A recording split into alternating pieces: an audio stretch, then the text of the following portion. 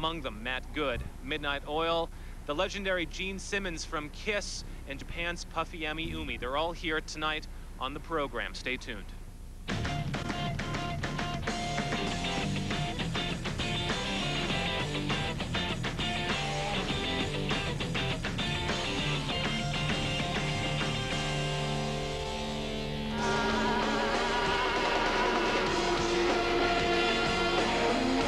I think maybe a good place to start was you talking about the performances over the weekend and how you felt they went.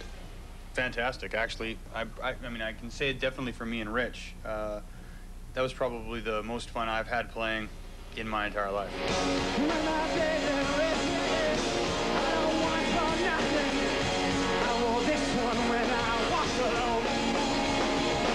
You're in a band, and if things go wrong with that band, things in life change. There's really nothing you can do about that, you know? There were certain aspects of the band and individuals that were, you know, at the end there, that were more interested in the business of music than really making it.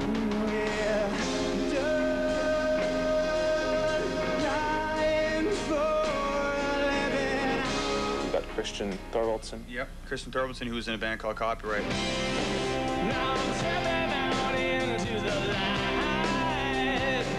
I've been a big fan of his playing probably for a decade.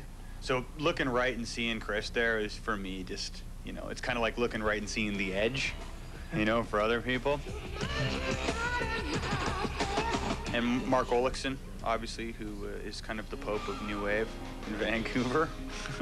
And is just a fantastic multi-instrumentalist. He's just a talented guitar player as he is a piano player and a keyboard player.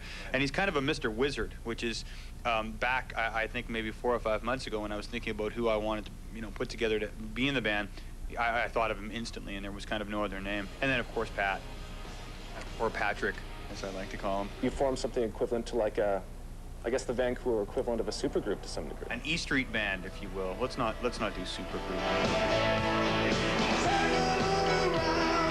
Yeah, I know. I've always been a big fan of that whole E Street band thing that Springsteen always did. So yeah. Crazy, want this, even for a while. For the most part, me and Rich have demoed the entire thing by ourselves. So. If the guys do come in, you know, they'll be brought in for a certain a song here or a song there kind of thing. So, but I'm gonna kind of keep it open. I'm gonna have a little bit of a revolving door policy instead of you play guitar, so therefore you're going to play the guitars. I mean, I may end up playing the majority of the guitars on the record. I don't know yet. If you want a 20-year career, then you know, realize that longevity in itself takes time. That you're gonna have to, you know, there's gonna be ups and downs and good times and bad times, and they're all going to be part of the experience. If there's one thing that dominates the life of an artist, especially in the early stages of a career, it's confusion. Confusion about what the industry is looking for compared to what artists are looking for. Confusion about one's sense of artistic self-worth and the pitfalls that come with altering one's vision to gain mass appeal.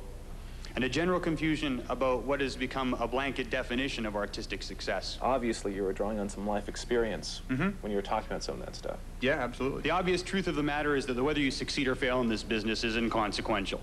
Whether you succeed or fail with yourself is of great consequence. And success is tricky like that. In many cases, the gains are never as monumental as the loss of self required to attain them. I've had a little bit of experience with this with people I know. One day you wake up and you're 50, and you look at yourself in the mirror and you realize that you are successful, that you've made a lot of money, you have a nice house, you have cars, and you have no integrity. And it is an impossible void to fill. The loss of oneself and then the realization that you have lost it and that you can't get it back, to me, horrifies me. It horrifies me more than anything I can possibly think of. Remember that without artists, there is no business. Without artists, the entire industry, from executives to regional sales staff, to radio DJs, to radio stations, to the media, to Much Music, to MTV, all of them are out of a job. Don't get me wrong, record companies serve a purpose, you know? They're loan sharks. For lack of a better term, they're loan sharks. They give you money that you owe back, and once they make their money back, you start making a little bit of money. basically. Not a lot, but a little bit of money. I mean, if your goal is basically to get into the music industry, to sell a shitload of records, then, you know, go for it. But if it's not, if it's to say something, or if it's to basically stick to your guns and do what it is that you want to do, I think that given the current state of the music in this country and especially around the world, that is something that needs to be addressed. I think that we live in a day and age, especially when it comes to music, that the best and brightest of, you know, what is considered middle-of-the-road mediocre art are the superstars of today. And you want to know what?